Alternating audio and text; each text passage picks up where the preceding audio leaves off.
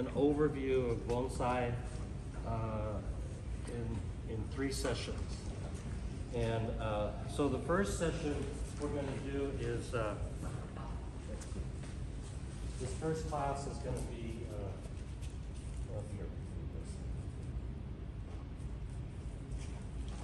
History. Is it running out? It's supposed to be dry. A little louder, Lindsay. Okay. Thank you. We're going to talk about styles of bonsai, history, and tools. The next class is going to be wiring and basic care.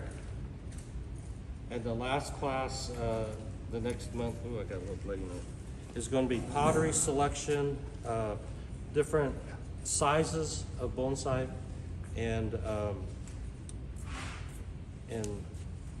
I'm in the wrong area. And basic care. Before we get into history, I have a few reference books that would be helpful if you're reading about bonsai or want to learn deeper into bonsai. This is Bonsai Techniques 1 by John Naka, who was a Southern California author. And he has a lot of information, repotting and making cuttings and propagation that pertains to this area, which a lot of books are back east or in Europe. But this is a really good one if you can. It's Bonsai Techniques by John Naka. And I'll kind of pass it around. This one is Bonsai for Pleasure by Kenji Murata and Takema Takechi. And this one here is really a good one too. It has really good photos of different styles. It has different techniques of propagation. And so this is a good one. If you could get it, like these are not printed anymore, but you could probably get them online. And this is one that I really kind of, when I was doing started bonsai in 1970, I really kind of poured over this book. And it's really a neat one. It's Japanese Art of Miniature Trees and Landscapes by Yuji Yoshimura. And what's kind of neat is that he has a lot of drawings and diagrams in here that are really pretty great drawings. And also there's a glossary or kind of a reference manual in the back on different kind of trees. And like you look up a certain tree like Japanese quince. And it tells you the Japanese name, bokeh. It'll say how to propagate it, what kind of fertilizer and everything. So it's really a good full reference book too. Okay. So I think if you could get 2 out of 3, that'd be great. Have a good background reference. Okay, so there's different history references in these bonsai, even bonsai books from Japan. There's different histories of the initial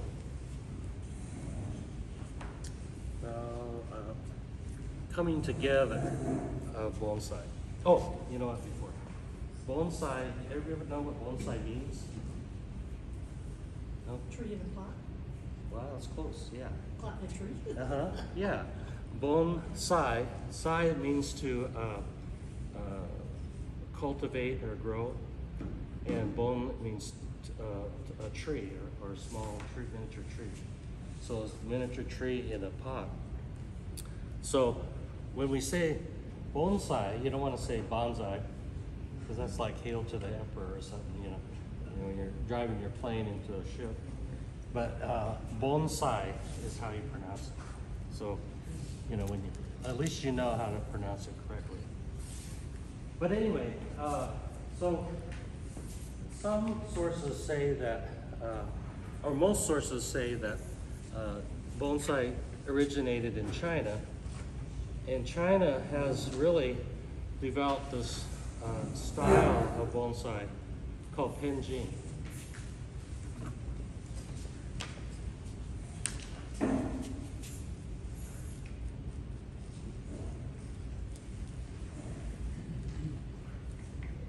Penjing. And being a bonsai enthusiast, when we've gone throughout China, I always wanted to see the penjing gardens. And I remember one time we were in Beijing, and I asked the lady at the desk, where are there penjing gardens? And then she goes, what are you talking about? And then I asked someone else, where's the penjing gardens? And they didn't know. And then one lady goes, oh, penjing. It's like, what? It was the same way I pronounced it. I didn't get the inflection, so I guess I was saying it wrong. But they have a different way of looking at bonsai. It's more artistic in nature. You know how when you see a scroll, a painting of a landscape on a scroll, you see the mountains, and you see the trees in there, and maybe a river. Well, penjing, it appears that it's more artistic, and it's not as many rules like the Japanese have. So, keep that in mind. They talk about in the 6th century, the monks would go out into the wild and pick up herbs and plants that they would use in their medicinal concoctions. And so these herbs and plants, they would bring back eventually, instead of getting them fresh every day or every other day, they would bring back plants, uproot the plants from the mountains, and bring it back to their little nurseries. Well, these nurseries caught the attention of a lot of the elite people, because sometimes these plants they bring back, they're transplanted from the wild, were very interesting. You know, they're maybe grotesque, and they maybe look like some of our bonsai today. They're all gnarly. And so the social elite would get these people to bring back plants and put it in their palaces and their gardens to view. So this concept of digging up plants and put them in containers and pot, not marijuana culture, but pot culture, developed in China. Okay. So fast forward a little. The different religious sects went to Japan, went over the ocean there between China and Japan, and they brought with them these ideas of growing plants and cultivating plants. And it kind of took root similarly in Japan, where the different emperors of different people and different areas, social elite would want those trees in their gardens, in their palaces, their castles. And so it started to take hold in Japan. Well, the actual word bonsai didn't really take hold and develop in the mainstream of Japan till early to mid 1800s. Okay, so up until then they were potted plants. They may be pretty potted plants, but it didn't really have that style. Now, after the mid 1800s and in turn of the century, these different styles of bonsai began to develop. Okay. In the beginning class that I teach, we do 5 different main styles.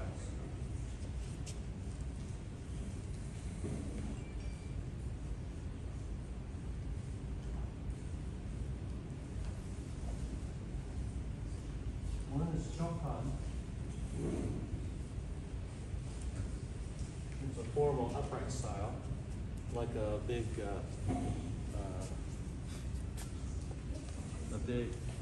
redwood tree. The next one is shotgun style.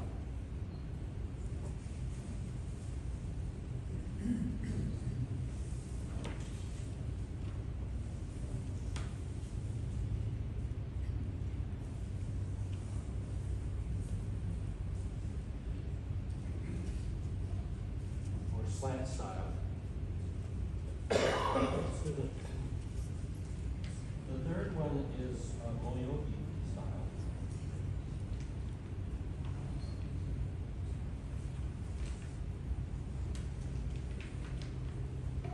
Okay.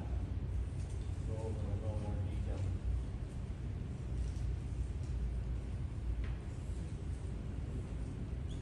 That's what you got. Moyogi style. Let's see. The fourth one is windswept.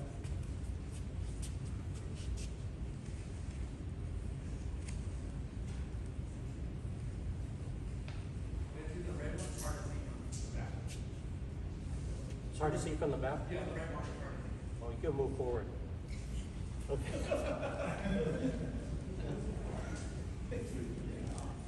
Okay, I'll make it darker this time.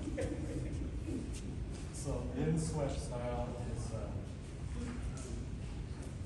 Fuki Nagashi.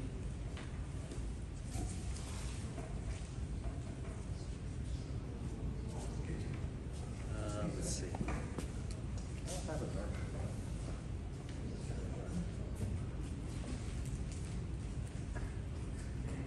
I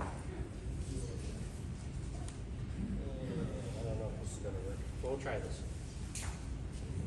Fuki Nagashi, next one is, well, there's actually six. The next one is Tengai. Tengai is cascade. Can't see it. Yeah, I'm sorry.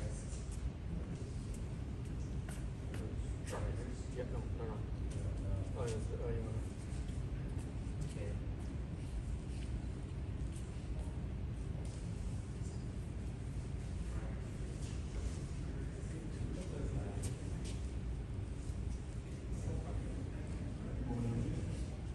Okay, so we start with the chokan style because it's kind of has all the basics. I'm not going to go into real detail, but then the shotgun style, they all these trees and all your trees that you're going to be working on have an apex, okay? And your apex of the trees up here, right? Okay. So the shotgun style, the apex falls right above the base of the tree, so it's straight like an arrow. The shotgun style, the apex falls one side or the other of the base of the tree. It slants this way or it can slant the other way.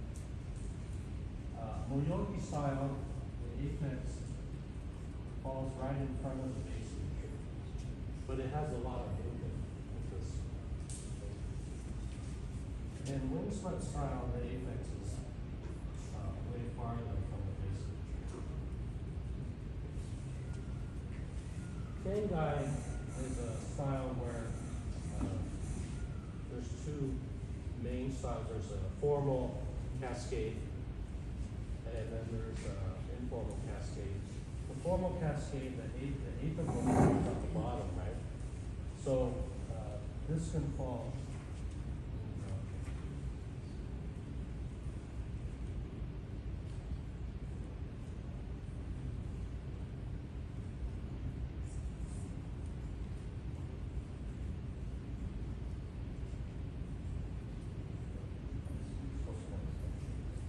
So the formal kengai falls at the base, kind of comes forward toward the viewer, and the informal cascade goes off to one side or the other. Okay, so they're kind of the basic framework of bonsai, and a lot of these other styles sort of are modified from that. Now, have you done bonsai before at all, or no? Okay. How about you? You've been doing bonsai for a while. 4 years. Yeah. Okay. And did you guys learn from a teacher or just online or? I went to David Oh, David Wee? Uh-huh, okay. and Jason Chan. Oh, okay, yeah, great. Jason was one of my students. And, Online and not person. okay, well, that's great, that's good. You know, it's hard to learn a three-dimensional art form just online. You know, you gotta have people to guide you. So, okay, good. Okay, so these are the basic styles of bonsai.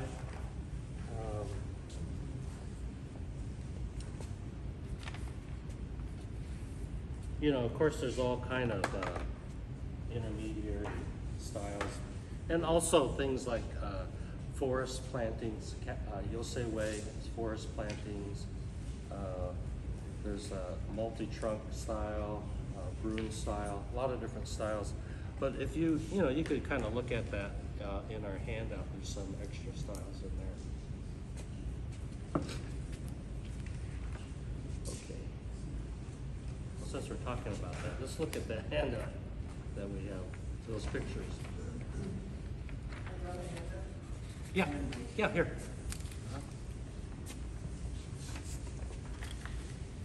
And what's your name? Zach. Zach, okay. So there's formal upright, shokan style.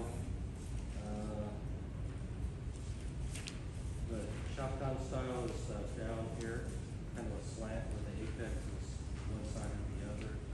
Moyogi is back and forth. It's not as dramatic on this Chinese quince. So they may not have a wood swept on here. Kengai, that's an informal kengai on the next page. Right above that is Yosei Way, is a forest planting.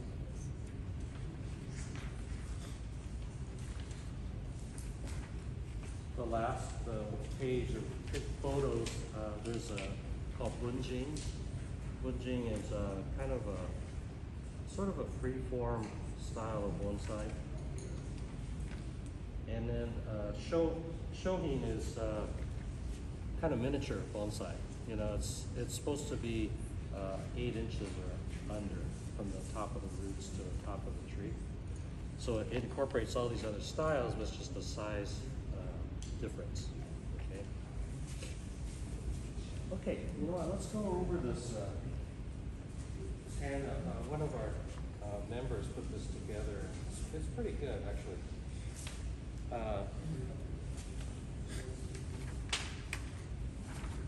I guess this is the first page. Oh wait. Yeah, the front page. So what do we look for? What are characteristics of good trees for bonsai? Small leaves. There are dwarf varieties and a lot of different plant material. Dwarf varieties tend to have closer internodes together, and you could get a better delineation of branches when it's tighter. You know, it's the only problem with dwarf species of plants, it just takes longer to develop them. So, you know, if you're good at developing faster growing trees, then you're going to develop your bonsai material quicker and not have to do dwarf varieties. Good bark is a good thing to consider, like cork bark elm or cork bark maples. I just came across a cork bark olive in a nursery, and so I'm propagating it now. Gonna have the new item on the market, and it should be hardy for your area. You know, I live in Lytle Creek, which we got about at least 2 feet of snow this year, a little bit more. And so things like bougainvillea, you know, these ficus, they really don't work well because I don't have a greenhouse. So I try to get things that could be out in the open and get snowed up. Okay. So there's different kind of 1 gallon plant. Yeah. Do you guys have some trees that you've purchased before or not yet? Okay.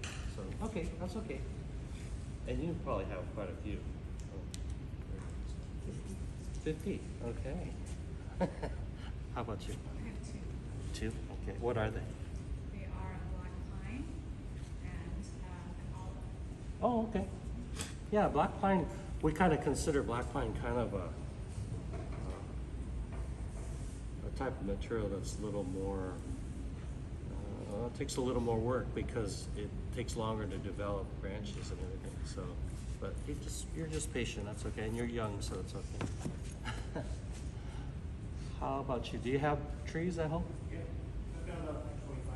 Oh, okay, okay. And where do you live? Glendale. Glendale. Okay, so it's pretty mild there. But you got snow? No, we consider it snow. We got some slush. Uh-huh. It's fun this year. How about you? Do you have some at home? Yeah, about 25. Oh, okay. Started out as one. Uh-huh. It's addicting, huh? Okay, let's see. Okay, what makes a good bonsai? The rootage is important. The nebari.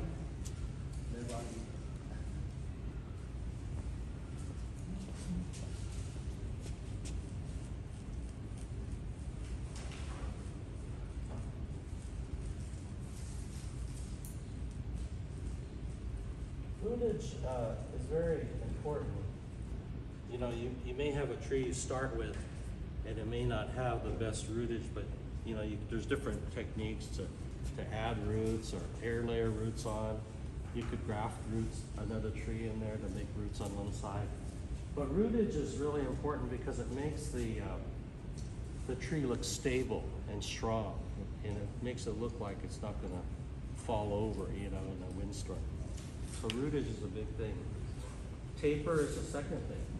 Taper from the base of the tree up to the apex. And you know, not every tree is perfect. Sometimes we get what's called a reverse taper. It comes up like this, and then it bulges a little, and then it goes back. And so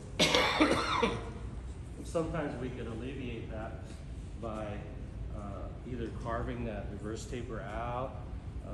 We can kind of tilt the plant in one direction or the other as the new front, so it doesn't show as much. But reverse taper is kind of a bad thing, so we kind of try to soften that as much as possible. Lindsay, one examples for taper? And rootage? Actually, that's a nice one more. This is an oak tree, close live oak, and actually has pretty good trunk size. And maybe it could be an upright or it could be a windswept, and it has good taper going up to the outer extremities. So, you know, that's pretty nice there.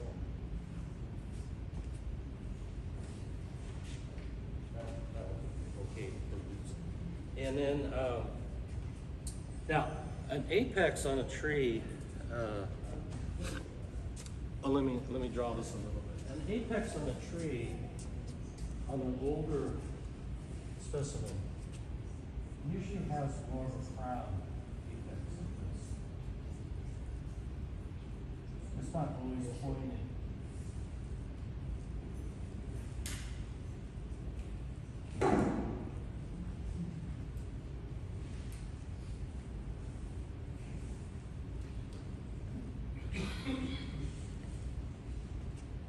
A younger tree, on the other hand, doesn't have an apex that's more pointed.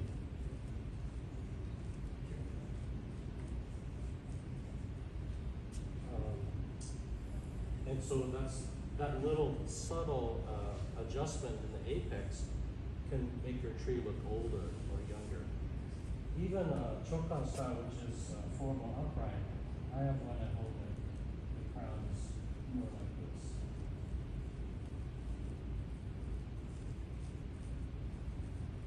And when you do that, it looks older. You know, if you go to a national forest or these forests out here, and you start looking at the different trees, the ones with these beautiful branching coming out, and you can see the apical top when it's crowned, it looks much older.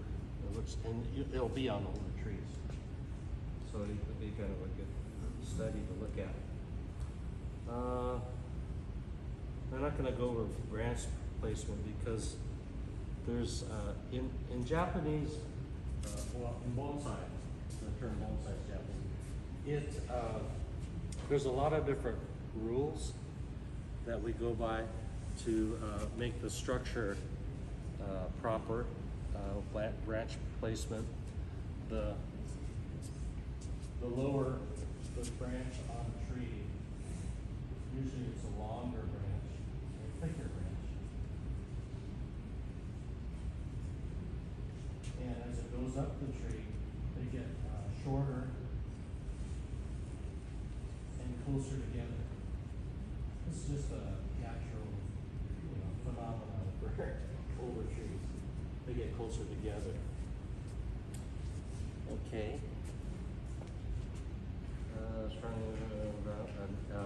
And most bonsai trees, we don't have really a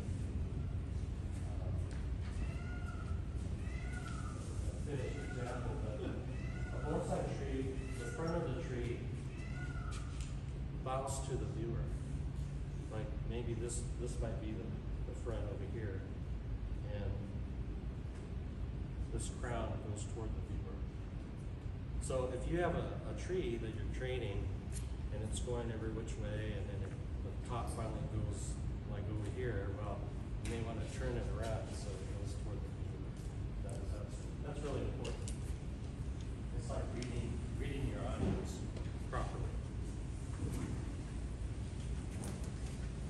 Okay. Let's see. Well, there's a lot of little rules here. There's this thing called bar branches. Anybody know what bar branches? Bar branches are where you may have a branch here, say, and then there's another one almost opposite, so it looks like a handlebar. So we try to get rid of one of them, and most often the case is that we try to get rid of the one that's maybe inside the curve, and keep the ones that are outside of the trunk. Okay.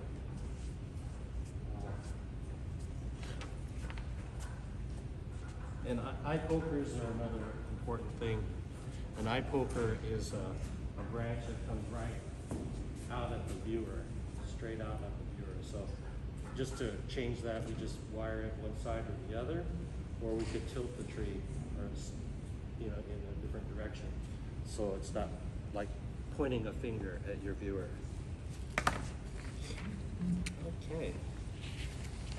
How are we doing on time here? It's a pigeon breast. What's a pigeon breast? Okay, a pigeon breast. Let me draw this.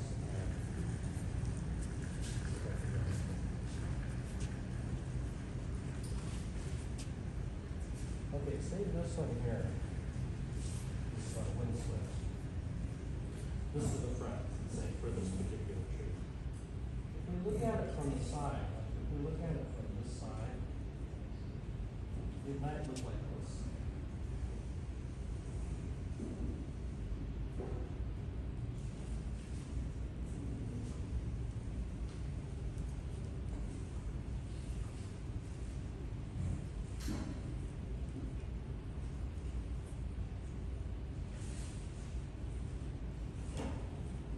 Look at it like from the side. Well, a pigeon breast is the first big sweeping movement of the trunk. Say the word pigeon breast on this tree. Like this. It kind of like bulges like a pigeon. And so that might be like right in here. So hopefully your tree, that first bend goes toward the back. And there's no pigeon breast in the front. Does that make sense? No, not really. Okay. Okay. I So, figured it was fatter or something. yeah, it's when a first, like a tree could move back and forth. Like I'm the tree, and you're the viewer. It could go back and forth like this. Okay, it could go forward, backwards, get different movement. But your first bend coming out of the soil shouldn't go like this toward the viewer. So it should be either on the side. Yeah, either the side or back. Yeah. So you don't want to have a pigeon breast in the front. Okay. That's a good question. Okay. Okay. We'll talk about pots later. This is kind of a good thing. Just past the pictures, it says hierarchy of bonsai trees. And when bonsai first began in Japan, it was these two main trees, juniper and pine. Those were like the trees they used for bonsai. And it could be 5-needle pine, it could be black pine, there's a lot of different kind of pines. But those are the two, and in fact, the word bonsai incorporates those two words in it. I'm not sure, I'm not a calligrapher, but those two words are intertwined in the word bonsai, pine tree and juniper. So that's why they're kind of top of the list as some of the ones that are preferred. I would say traditionally preferred, but now that, bonsai has really evolved and there's a lot more interest in different things instead of just traditional things. These other things like deciduous trees, elms and maples, flowering trees, ume, flowering cherries, bouquet is quince, and fruiting trees like quince and crab apples. They've gone to such popularity that it's almost like the pine and junipers are kind of not as prominent nowadays as bonsai. So that's kind of the background to that. Lindsay, is it the same in Japan? Is it the same in Japan, popular? Yeah. Oh It's yeah. the same? Mm-hmm. So that's why the pine and juniper is like the constant type of material they use, but all these other ones are really kind of almost taking over, and developing the popularity of bonsai. Like I have some pines, and have some junipers, but I like deciduous trees myself. That's my passion, and flowering trees. So that's what are my favorite type of material to work on. But everybody's different. So okay, so the next thing I want to show you some tools.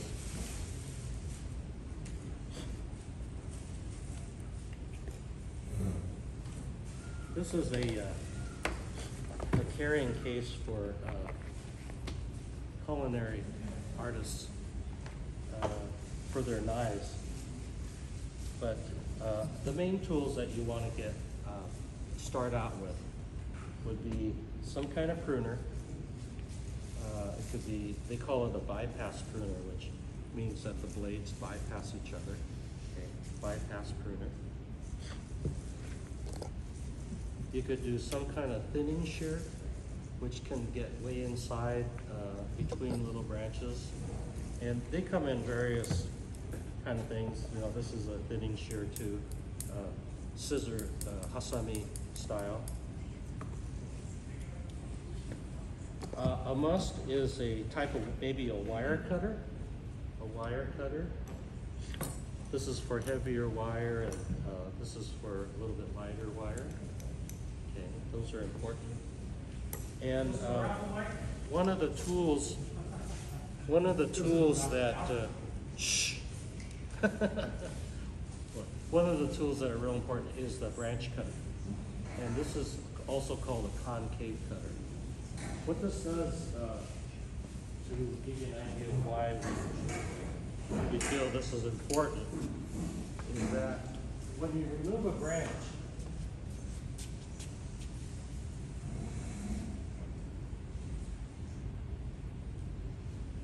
okay, say we want to remove that branch, okay?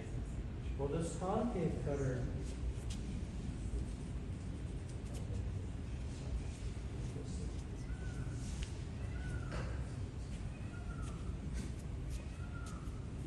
I don't know if this will fit.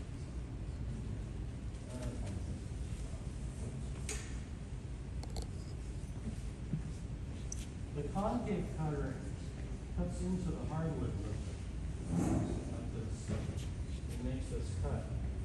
So if you look at the tree and this concave cutter kind of made a cut like this, it removes some of that hardwood.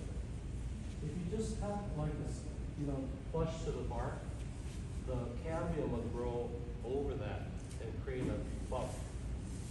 Well, when you concave it, it peels over flush, and it makes it like it had never been there before. So that's what this concave cutter is all about. Okay. Let's see what else. That's really, pliers are good to have, some kind of pliers. When you're bending the tree with the wire on it,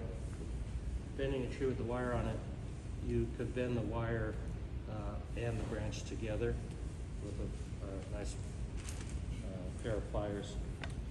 So those are the main ones. There's all different kind of tools too that, there's also this spherical concave cutter. It makes more of a little bit smoother gouge into the trunk. Spherical concave cutter. That's kind of handy sometimes to have. But I think that's all we have today. Let's see, yeah. We'll stop there. Next time, if I know, there's a list going around that someone could sign it, the people that are in this class.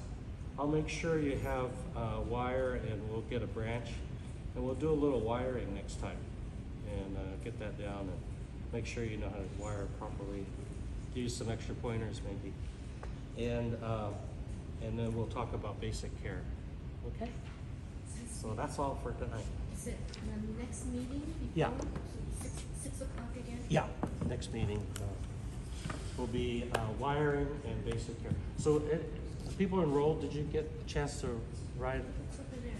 Oh, maybe I'll just call up.